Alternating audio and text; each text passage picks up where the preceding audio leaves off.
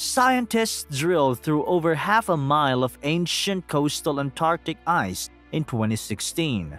They then inserted the camera in an attempt to reach the seafloor, peeking at a freezing, lightless world hundreds of miles from any typical sources of food. And guess what? They found life here too! Beneath the Filchner-Ronne ice shelf, part of an enormous ice sheet that flows over the ocean, scientists unexpectedly spotted eerie sponges on stalks and other still unidentified invertebrates clinging to a boulder. And what is most shocking is that it's the first time life was found isolated so far under an ice shelf. Researchers reported these findings in February in the journal Frontiers in Marine Science.